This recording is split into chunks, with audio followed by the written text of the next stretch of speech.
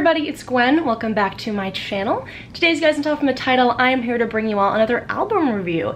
It's been a hot minute since I've done an album review. This is actually my first one of the year, and we're almost like halfway through the year. So apologies. As a lot of you guys know, I like to take my time with these. So today I'm going to be reviewing Kings of the New Age by State Champs. This is their new album that came out at the beginning of May. So it's been out for like almost a month now, and you guys know I like to let, albums marinate. But yeah, I've been excited to review this one. I was really excited for this album. State Champs, my hometown boys, and this is like what, their fourth or fifth album now. Like, they're a pretty old pop punk band, like very well known in the 2010s and now like even into the new decade. So yeah, as some of you guys might know, when I do these, I typically will go through my opinions on each song, and at the end I will share my overall thoughts on the album. So without further ado, let's jump into this. The first song on the album is Here to Stay, and I personally associate this with being like the title track of the album, even though I realize it's not. It's just that it starts out with them saying, "The Kings of the New Age, the wrong time, the right place." Like, it literally starts with them saying the Kings of the New Age. I think they easily just could have called this one Kings of the New Age, but maybe they didn't want to be basic and have a title track. But like, I'm sure I'm not the only one, that associates this as a title track. But I think it's a really great opening to the album, kind of sets the tone. And the instrumentation in this song reminds me of something that would have been on Around the World and Back, which is, their album that came out back in 2015. Derek also has like a little bit of raspiness in his voice, which I think is partially why as well. And that's not as common in their music now as it was in their older music. The chorus is super catchy, and like I said, it really sets the tone for this album very well. The next song is Eventually, and heavier drums in this one, which I really enjoy. It's definitely one of the more like lyrically driven songs on the album. It has both like fast and slow parts, and like the chorus and the pre-chorus is really fast, but then the bridge is slow, which I noticed they were kind of doing that a lot in this album, but I really like it in this song. I think it's a complex song, one of the more complex ones on the album, especially compared to, like I said, others on this album, but also just stuff on the last album, which the biggest critique of the last album from big, like, longtime Champs fans was that it wasn't very complex, and it was just, like, very poppy and very, like, ooh, whoa, whoa, like, that's what people said about Living Proof. I love Living Proof, personally. I think it's a great album, but I also understand those critiques and totally agree, like, they are valid. But that album was still very fun for me. So my point is, I think that this song does a really good job of being complex and kind of, getting out of that comfort zone that they fell into with the last album. The third song is Everybody But You. This features Ben from Neck Deep, and one of his singles, I think this one was the last single, and it's a very smart single because it has a super catchy hook that got really popular on TikTok, like more popular than their other singles from this album. I literally, I think, like learned about this song from TikTok, and I think a lot of people did, and it really helped them with like the marketing and branding and excitement for this album, so good job with their marketing team. I don't know if they planned that, but it worked out well. It has a really catchy hook, very much like a summer song in my mind, and it's, it's a done with you song, like a leaving a toxic person behind. It's about like throwing a party with inviting everybody but you, like somebody that you don't like. It seems like a classic State Champs song with like that quiet, catchy hook in the beginning that like repeats again louder later in the song. They've done this before, but I think it really works. Derek sounds like a little angry in this song, which adds to its fire and like goes with the theme of like being about a toxic person. And there's also the part where I think Ben from Neck Deep does sing this part in the bridge, where he's like, "You really got to be at the party singing Part of Me." Like, is that a Neck Deep reference? Like, I'm betting it is, to their song Part of Me. And I love it. Every time I hear it, I laugh. I'm like, I love that they added that in there. So I'm assuming that's a reference, unless I'm like hearing the lyric wrong, but I'm pretty sure. So I like that. I like Ben's feature in it. I think it works out well. The fourth song is Out of My Head. This was the second single that came out for the album, and it also begins the song with like a super catchy hook that repeats. I kind of wish it wasn't like right behind another song on the album that does the exact same thing. I wish they spaced it out, because then it sounds like very repetitive and like too formulaic. Like, they could have, I don't know, I don't think they should have put these back to back personally, because it just seems too predictable. but it is still a very catchy song that I like to sing along to. I think I saw this one at Riot Fest last year. I'm pretty sure they played it. I think it had been out for that long, and if I remember correctly, it was really fun live. The 5th song is Fake It, and this one is not particularly memorable for me. I honestly like forget about this song a lot on the album. I don't know if anyone else does, but I just forget this one exists. It doesn't really do much for me right now, but I realize like that could definitely change with more listens.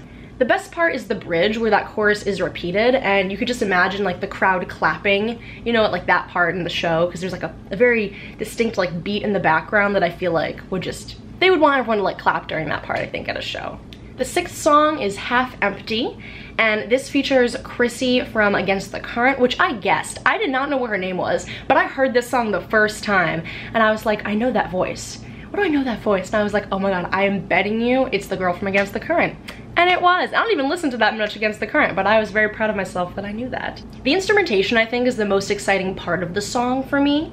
I'm not really crazy impressed by the lyrics, but I do like the way Derek sings, and I really like the beat and the instrumentation that are used in the song.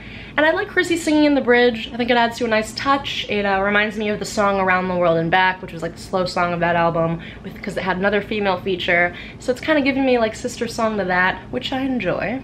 The 7th song is Just Sound, and this was the first single that was released a while before the album came out. Like, I definitely heard this one at Riot Fest last September, and like it was actually more of a crowd pleaser than I expected at Riot Fest. Like, everyone was loving it. It had been out for maybe a few months. I don't know, did this come out last like summer or something? I don't know, I feel like this has been out for a long time.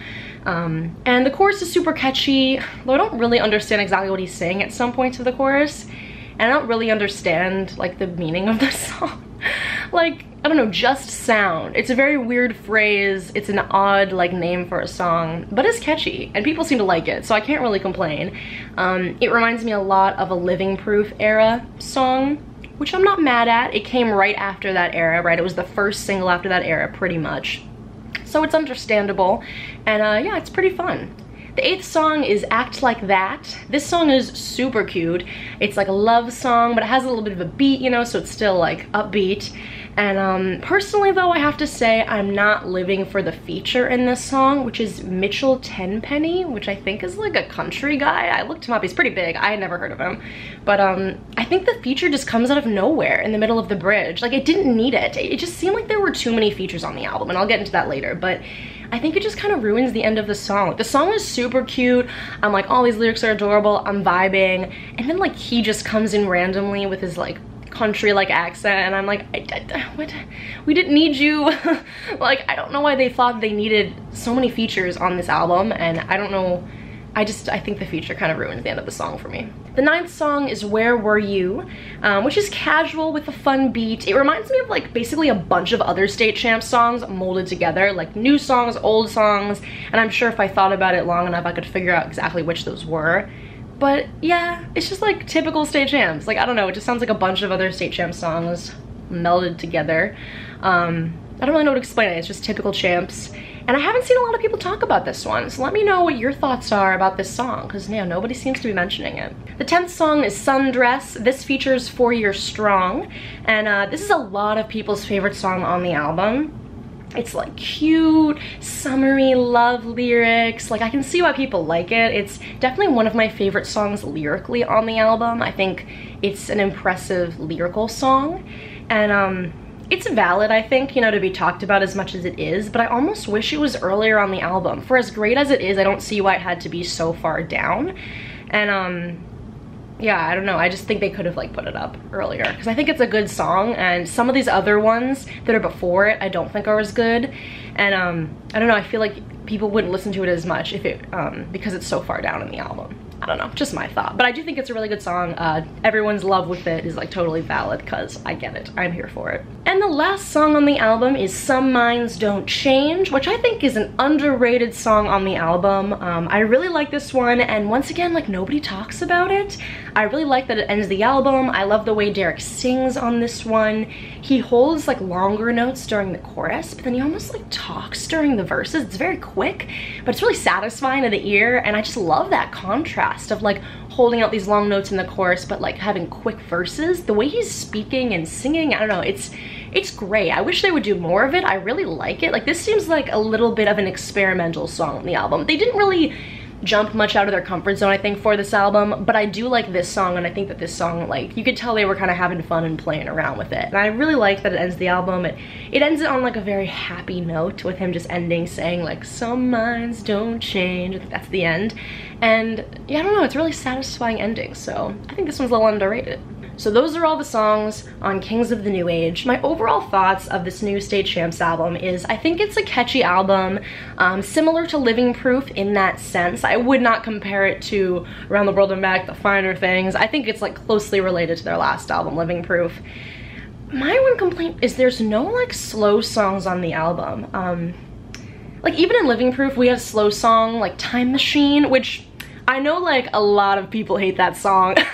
Like, people really think that's like the worst song on the album, and I do agree, but it's like, at least it's there. I don't know how to describe it. Like, I feel like they could have put a slow song on the album, and I actually initially guessed that Sundress was going to be slow. The way people were talking about it on Twitter, I thought, oh, Sundress, that sounds almost like summery and mellow and slow and cute. And while it is a really cute song, and it's a great song, it's not a slow song. There's really like no slow songs on the album, and it kind of just seems like a very like repetitive, similar beat undertone of the whole album, which is nice in the sense that like it meshes together very well. Listening to it all the way through in order, it goes together very well. But I don't know, I want something slow. So that was really my one complaint. My other complaint, like I've mentioned, is there's a lot of features.